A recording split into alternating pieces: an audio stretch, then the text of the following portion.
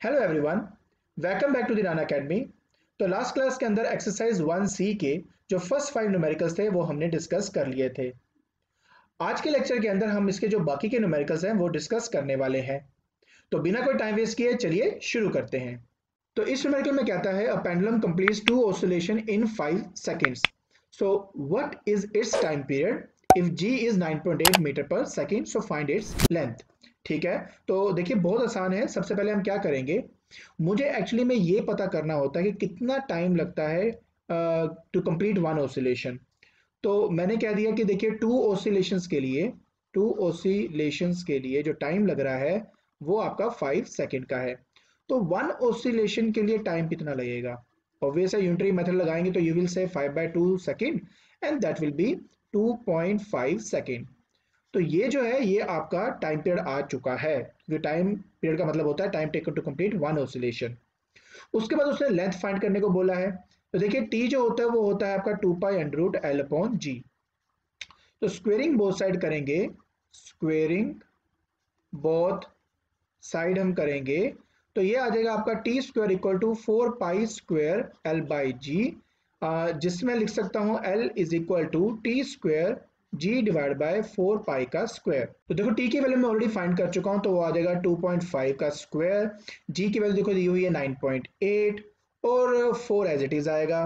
पाई की वैल्यू होती है 3.14 या आप लिख सकते हो 22/7 का होल स्क्वायर। तो जब आप इसको सोल्व करते हो तो आपका आंसर आ जाता है 1.55 मीटर्स। ठीक है, तो बहुत सिंपल सा न्यूमेरिकल है। आपको बस ये याद रखना है कि जो टाइम पीरियड होता है वो होता है time taken to complete one oscillation. तो हमने इसको फाइंड किया और हमें हमारा रिक्वायर्ड आंसर मिल गया। तो चलिए अब हम अपना नेक्स्ट न्यूमेरिकल देखते हैं। सो इस न्यूमेरिकल में कहता है the time period of to simple pendulum at a place are in the ratio 2:1। So what will be the ratio of their length. तो देखिए बहुत सिंपल सा हमारे पास न्यूमेरिकल है। देखिए t जो है वो directly proportional to root of l होता है। देखिए हमने बार बार यही न्यूमेरिकल में यूज किया है। तो देखिए मैं इसको 1 दे देता हूँ just for first pendulum and 2 दे देता हूँ फॉर सेकंड पेंडुलम। ओके, अब इन दोनों को डिवाइड कर देते हैं। सो देखिए डिवाइड करने से क्या आ जाता है, ये आ जाता है t1/t2 is equal to root of L1/L2। Is that okay? ठीक है, तो अब हम क्या करेंगे, स्क्वेयरिंग करेंगे बोथ साइड। ठीक है, तो ये बनेगा t1 का स्क्वायर अपॉन t2 का square, that will be equal to L1/L2। तो मुझे फाइंड करना था रेशियो लेंथ का, तो मैं उसको लेफ्ट साइड लिख देता हूँ और जो टाइम पीरियड है वो मैं राइट हैंड साइड लिख देता हूँ, दैट इज t1 का स्क्वायर अपॉन t2 का स्क्वायर। सो देखिए ये आ गया t1/t2 का होल स्क्वायर। अब t1/t2 की रेशियो आपको दी हुई है 2:1, तो उसका स्क्वायर कर दिया तो आंसर आ गया आपका 4/1। तो इसका मतलब हुआ कि L1:L2 will be equal to 4:1। सो ये है आपका रिक्वायर्ड आंसर। देखिए आसान था ना। सो मैंने आपको पहले ही कहा है कि बहुत सिंपल न्यूमेरिकल्स हैं। जस्ट आपने जो इनका रिलेशन है वो याद रखना है, फॉर्मूले में पुट करनी है वैल्यूज और आपको आपका रिक्वायर्ड आंसर मिल जाएगा। तो चलिए अब हम अपना नेक्स्ट न्यूमेरिकल देखते हैं। सो नेक्स्ट न्यूमेरिकल में कहता है it takes 0.2 second for a pendulum Bob to move from mean position to one and, then what is the time period of pendulum. Please इस बात को बड़े ध्यान से समझना, ये क्या बात हो रही है। तो एक्चुअली में हमने बात करी थी पेंडुलम के बारे में, तो हमने कहा था कि ये होता है इसका रेस्ट पोजीशन। तो अगर ये इसका रेस्ट पोजीशन है जिसको हम कहते हैं मीन पोजीशन, ठीक है मीन पोजीशन कहते हैं, तो कहता है कि पहले लगता है 0.2 सेकंड अगर उसके एक एंड पे लेके जाता हूं। तो देखिए ये है इसके एक एंड पे ले जाने का टाइम। अच्छा, उसके बाद क्या होता था कि पहले वो यहाँ जाता था, फिर वो नीचे आके वापस यहाँ जाता था, फिर वो दोबारा जब यहाँ आता था तब हम कहते थे कि एक ऑसिलेशन कंप्लीट हुई है and time taken to complete this one oscillation, हम उसको टाइम पीरियड का नाम देते थे। तो यहाँ से यहाँ तक जाने में, सिर्फ इतना ट्रैवल करने में जो टाइम लगा रहा है वो 0.2 सेकंड है। तो ये जो टाइम होता है ये एक्चुअली में टाइम पीरियड का 1/4 पार्ट होता है, दैट इज t/4। देखिए क्या होता है कि यहाँ से यहाँ तक t/4 में गया, फिर t/4 वापस आया, फर्दर t/4 आगे गया, फिर t/4 वापस आया। इन सभी को जब आप ऐड करोगे टोटल t आपके पास आ जाएगा। सो बेसिकली आपको दिया है t/4 वैल्यू, तो 0.2 सेकेंड।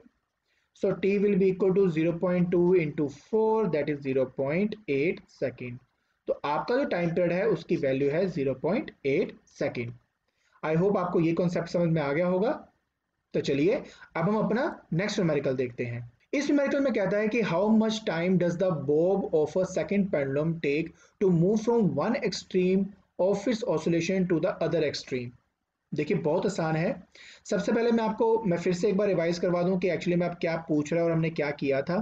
देखिए एक्चुअली में बोब जब एक एक्सट्रीम में जाता है तो जितना टाइम लेता है वो होता है t/4।